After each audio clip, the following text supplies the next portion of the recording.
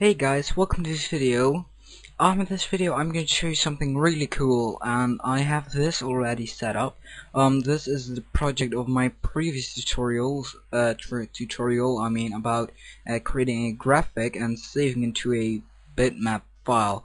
In this tutorial, like, it's pretty cool when you have sound effects. How you can show that, how you can say that, like when something is ready, or when you have a new message or something, if you're making kind of email client program, I don't know. So in this video I'm going to show you how to create a sound for that without the Windows Media Player. It's also the sound file. It's a WAV file because I thought it's the only possible file for this. But anyway, so it's not how you can say that, it's not ripped off the program, because some of you, well, I don't know actually, but I think some of you or other people or developers are, well, I know a lot of programs that does have this, but it's kind of a open source for audio, because they are putting their sound file uh, not in the exe file, but in something like the directory or something where the exe file is located or whatever. So I'm going to show you how to do that without putting a WAV file in the same directory or something, so you don't have any kind of read problems. So I have here a WAV file. You can find them. I thought this one was pretty funny. You can just go to search.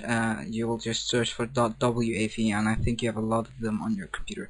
So, let's show you how to get here.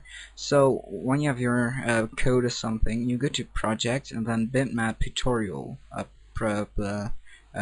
properties. Then you will go navigate yourself to resources.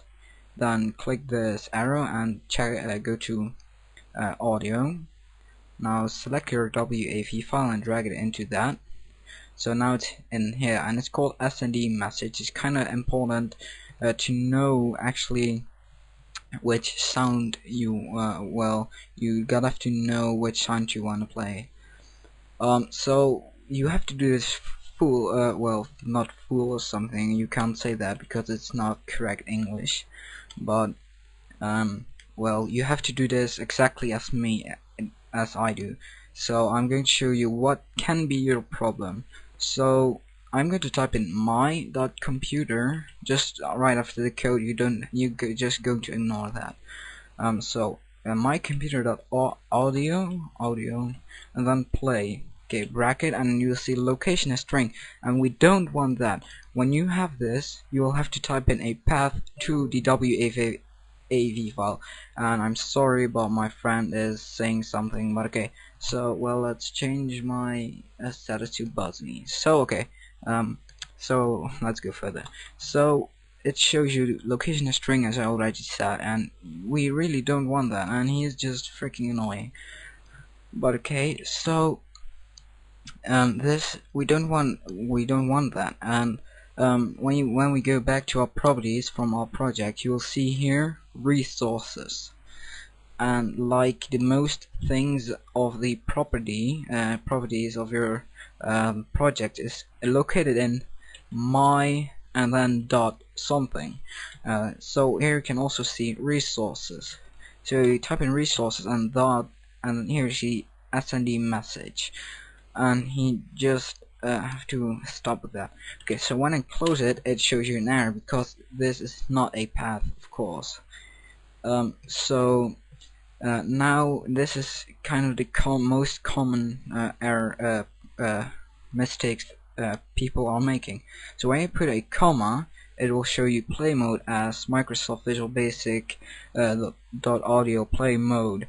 Okay, so and as we read that, you see play and then stream as system.io.stream, and just when we remove that comma, it shows you a location.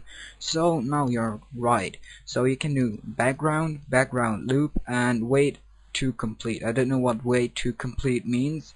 Let's see, causes the, yeah, well, never mind. So background loop is, well, it's just playing and then it will loop, and your background is just one time. So I'm going to do that. So now the error is removed, and I'm going to show you. Well, let's turn up my volume a bit. Not too hard, I hope, but it doesn't actually matter. So create graphic. Wow.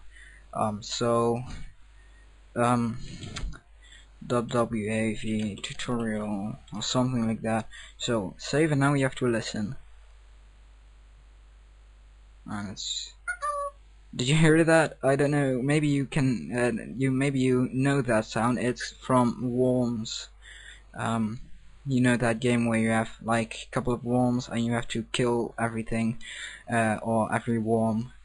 It's kind of funny game. I don't know how I came to that sound. I think I have installed it and then uninstalled it, but then the WAV file, I've got something stored else in the uninstall directory. So I can show it again if you want to. See, so it's actually pretty funny. But if you want to do without any kind of media player, when you want to read from a file, it's just only something like your hard drive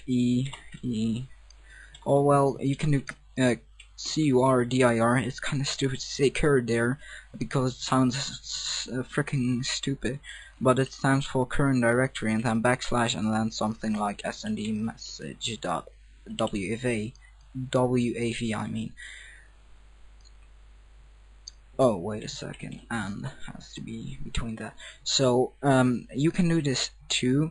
I don't know if you can do, yeah, I think now it's well, it sees that this is a string and then automatically corrects that. So it can do the same play mode, audio play mode properties. So it's actually pretty cool to do this. So yeah, thanks for watching this video. Feel free to comment, rate, subscribe, or email me.